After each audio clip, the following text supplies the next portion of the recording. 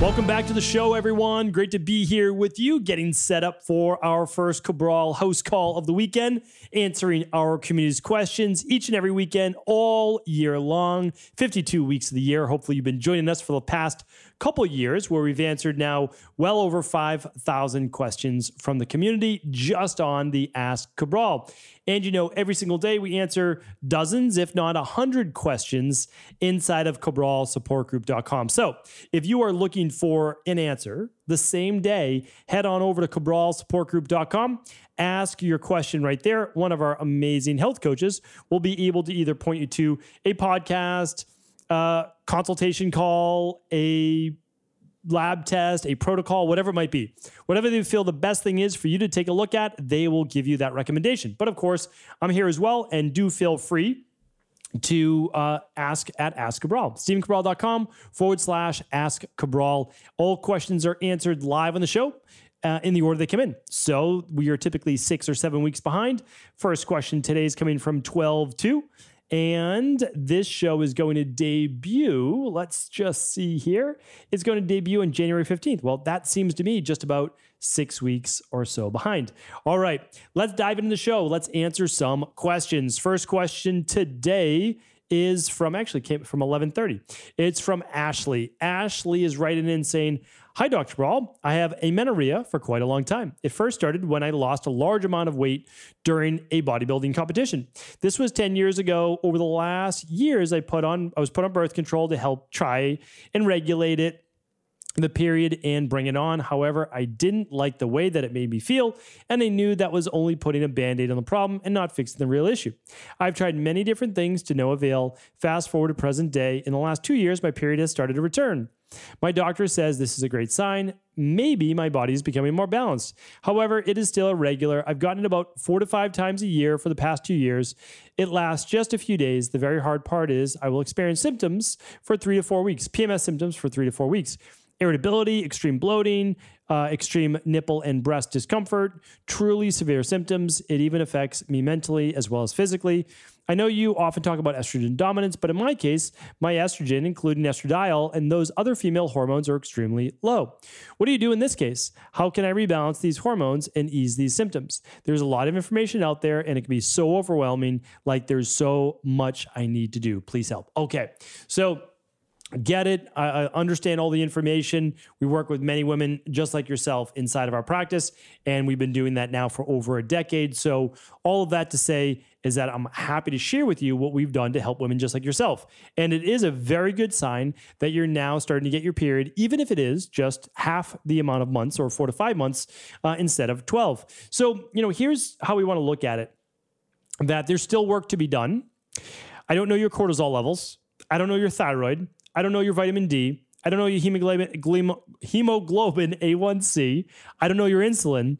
I don't know your progesterone. And again, those 4 cortisol during the day. But what I can tell you is this. If you just run one test called the stress hormones, mood, and metabolism, and you run it through Equalife, I know that you're going to be working with my coaching team that I hop on a Zoom call with twice a week, and we go over cases just like yours. So that is my recommendation, because without that, sure, we can help you get back your period, your menstrual cycle, but we don't know what the underlying imbalances are. We will know once we run that test, and we run it again during times of symptoms, or for you, pretty much any time in the month, we can kind of look at, okay, what's going on a daily basis. So that'll be helpful. Yeah, I mean, that's really what I would do. I run the big 5 if you can. If you can't run the big 5, run that stress hormones, mood, and metabolism test. You can find these labs at StephenCabral.com/labs. And honestly and truly, that's going to be a way they'll figure out, because we'll talk about, okay, you are at a healthy weight for your height. Are you exercising too much? Are you fasting too long? You'll be able to talk about that with your health coach. All right. Anonymous is up next. And again, I just want to know, if I ever give an answer like that, it's not to dismiss you, Ashley, or anyone else. It's that I would be doing you a disservice if we just played volley back and forth guessing as to what it is. So to run one lab that comes with a consultation and is dedicated just to you, that's the way that you do it. It ends all the frustration. And it doesn't mean you're going to get your period back the next 4 weeks. But it means is now we know what the issue is. We're going to work towards that. That's what we do. Anonymous is up next. Hi, Dr. Cabral. I'm a daily podcast listener, and I want to thank you for all of the wisdom you share. Thank you, Anonymous. Appreciate that. I've had medical issues that I was born with that has caused me to have chronic pain and multiple surgeries throughout childhood and all the way to be an adult now. I recognize as an adult that these procedures and how I was treated was at times necessary and that the doctors were only trying to help. However, lately, I've taken a look at what happened through a child's perspective and can see how scary, invalidating, and traumatic those experiences were. How do I move on from medical trauma? How do I get help with moving through this when the same people I look to for help are the same people that trigger these failings in the first place? My body feels constantly stuck in SNS dominance, despite following all the health protocols, and I know this issue is holding me back from being well. I've tried working with different therapists, hypnotherapists, and a life coach. Any guidance would be much appreciated. Yeah, I mean, Anonymous, I totally feel for you. I totally understand. I think I was, like in between fortunate, where when I had the worst health issues happen to me, I was 17 years old. So when I was told it was all in my head, or, I'm probably not going to live a very long life, or you'll just have to get worse and then we'll be able to diagnose you, or we're just going to wait and see. It was all very invalidating. I was condescending. And those doctors, honestly shouldn't be practicing medicine. But alas, conventional medicine allows for that. So, I had to work through some of those things myself, without a doubt. But I do know what you're talking about. I get it. I totally understand. And I've seen this happen before. You're on the right track. You're speaking with therapists, hypnotherapists, life coach. What I can tell you is you just haven't connected with the right one. I didn't connect with the right one until 5 or 6 years ago. And again, I've been doing work for a long time on myself, physically, mentally, spiritually, emotionally, all those things. And every year I was better and better and better, right? Physically, mentally, spiritually, all the way. But then, I met just some great, I don't know if you want to call them therapists, but coaches, performance coaches, life coaches, that were very helpful. And everybody has to just connect with the right person. So I'm a huge fan of at home doing tapping, which is the emotional freedom technique. Just go to stephencabral.com/podcast and check out my interview on tapping, emotional freedom technique, EFT, that you can do on your own, but you still want to work with a good therapist. And I work with great people that combine NLP as well as hypnotherapy and regression therapy. So that's great, really great. And then internal family systems, although I've never used it, I can't even tell you how many people that have gotten benefit from it.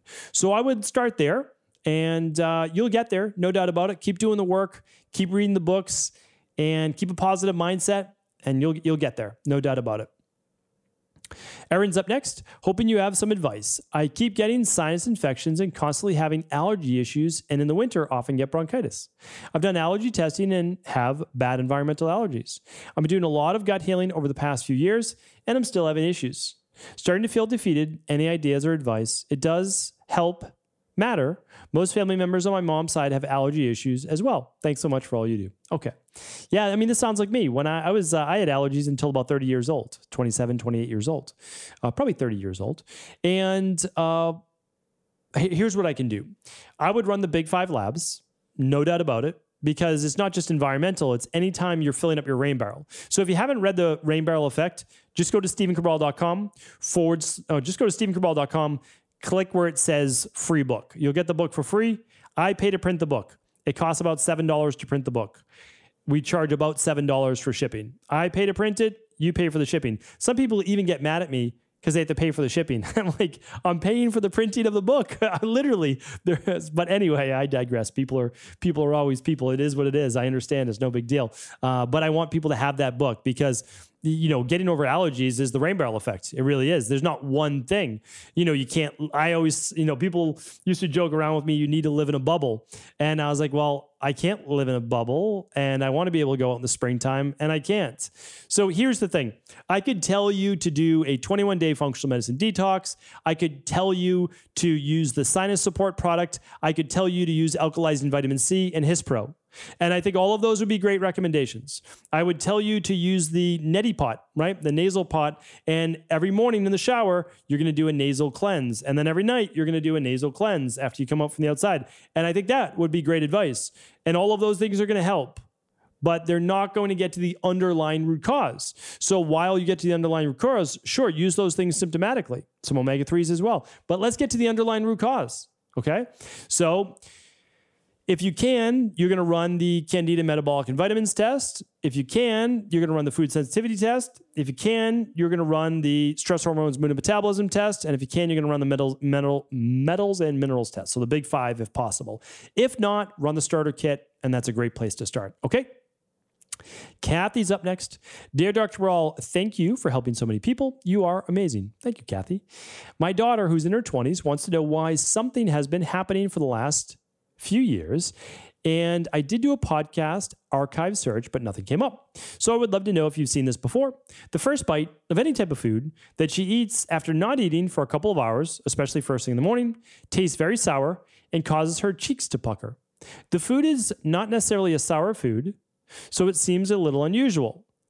Water is the only thing that will not do this. She's in great shape, takes good care of her health. Thank you so much. I really appreciate you. Well, this is odd.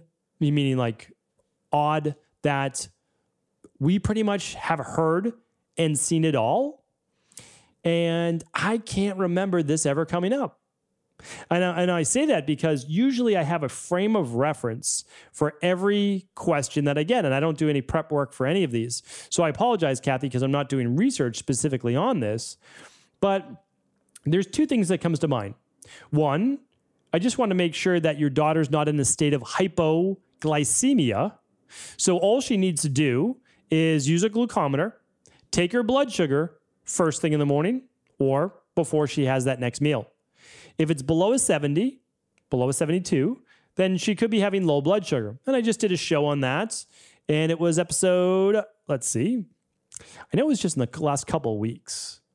One more peek. Oh, there it is. Okay, 2160. I'm glad I was able to find that. So Kathy, you'll want to check out episode 2160 if she has low blood sugar. Okay. And next is mouth bacteria. I just wonder if she has some type of fermentable anaerobic bacteria in the mouth. So what she may want to do is use coconut oil or sesame oil, swish that around upon waking. It's just called oil pulling. I have shows on oil pulling. Do that for 5 minutes or so, 10 minutes maximum. 5 minutes is good. And then spit that in the toilet. Don't spit it down a drain. You don't want to put too much oil down a drain. It's not good for it. And then she can just swish her mouth with water. See if that works. That coconut oil or the sesame oil is going to kill some of that bacteria there. Then if that happens to be the case, then we're going to want to look at overall gut bacteria and just make sure the whole digestive system is balanced. All right. So those are my 2 thoughts. Hopefully that's helpful. That was definitely a stumper right there. All right, Tina is up next. She's our last question for the day. We always do 6 questions each and every Saturday and Sunday. Is that 6? 1, 2, 3, 4, 5. No, this is 5. All right, we have 1 more to go after Tina. All right, Tina says, I have a few brown spots on my face that my dermatologist is calling melasma. Is there a way to get rid of it naturally without using all the bleach and chemical creams he's recommending? He told me melasma comes from the sun and from the heat. So now I'm afraid to go for a walk during the day. And I've also been avoiding the infrared sauna. All the spots caused by liver toxicity, hormone imbalance. How can I get rid of them? Okay, so this is a great one, Tina. You're probably a new listener to the show, so we appreciate you. Thank you for joining us. Head on over to stevencabral.com/podcasts. Okay. And then we're going to use the search box at the top and we're going to type in melasma. I'm going to do it with you. MELASMA, melasma. And it's going to show you all the previous shows I've done on melasma. Episode 456, 420, 526, 576, 1016, 1472, and 1625. All right. So just go to stevencabral.com/podcasts, type in melasma, and it will give you all the details you need about how it occurs, what you need to do without using all those harsh chemicals, creams, bleaches, etc., in order to fix it from the inside out. All right. All right. Let's do 1 more question, which we said we always want to get 6. So we're going to answer Lola's. Hi, I've learned so much from the show, and it is truly a blessing. I'm a 24-year-old Vata Pitta female with Kapha Verkruti, and I have had alopecia since 16. I always had extremely fine and thin hair, so getting alopecia really affected my mental health. It started out as a small bald patch on the side of my head and one on the back. And then over the years, I got thinning at the temples, a receding hairline, thinning at the back of my crown. I've tried everything, but I haven't really found a solution. I recently adopted a Pitta pacifying diet, but I'm not sure if it's helping. I'm now losing tiny hairs that almost look like vellus hairs, and I'm not sure why. I think the hair that regrows falls out after a few weeks. Please provide some insight into what I could do. I've also tested my thyroid and it's normal. All right, so I've done a whole show on female hair loss because it's different than male hair loss. Male hair loss is predominantly DHT. And female hair loss, there's about 5 to 6 reasons, with DHT not being the predominant. So let's see if we can find the specific one on female hair loss causes for you. And again, you can always ask this at cabralsupportgroup.com because it's a whole show. It's a 25-minute show, like really going deep into why women lose their hair. And again, you want to make sure that when you do a test for your thyroid, that is not just TSH. You need to run your TSH free T4, free T3, and TPO antibodies because you could have an autoimmune issue, which is causing hair loss. So this is really important, really, really important. No, that's not it. Let me see if I can look one more time, and then I'm just going to have you ask at cabralsupportgroup.com for the full podcast. Just because, oh, there it is. Main causes for women's hair loss. Thank you. I'm happy that I was able to find that. 1510.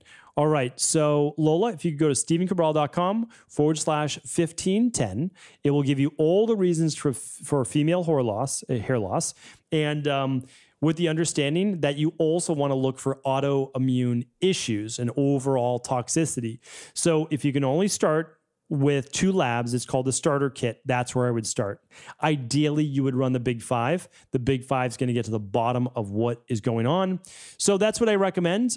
Thank you so much, everyone, for writing in today. Hopefully this was helpful. Hopefully it's going to get you started on that path to healing. Thank you so much, and I'll be answering 6 more of our community's questions tomorrow. Take care, everyone.